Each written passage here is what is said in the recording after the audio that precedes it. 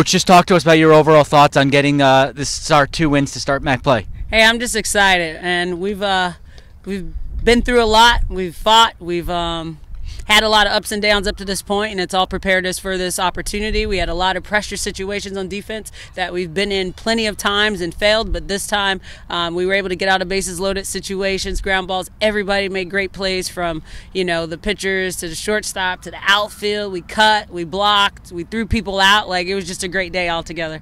2 outstanding pitching performances. You allowed 1 run in 14 innings. Just talk to us about the performances in the circle. Whew, God is good. Like I said, we've been grinding away.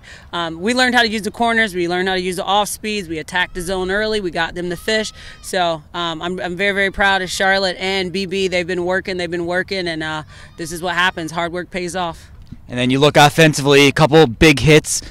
Katie Weimer with the walk-off in Game 1. Kenzie Cook with the big 2-run hit in Game 2. Just talk to us about getting those big hits when you needed them. Yeah, it's great.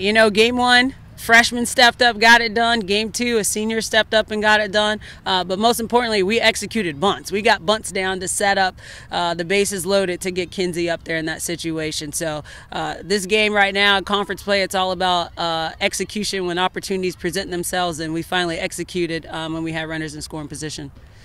Just finally, your first 2 home wins, I guess. But just talk about, what's it like having to come on the road, but being the home team, but still getting off to the start with the 2 wins. It's just great to be the home team and get the walk-off hit. We haven't had that too much this season, so to have us in that situation and be able to execute, it's just great. I'm just happy for the girls. We've been working, we've been grinding, and we kept telling them believe, and today our belief showed up.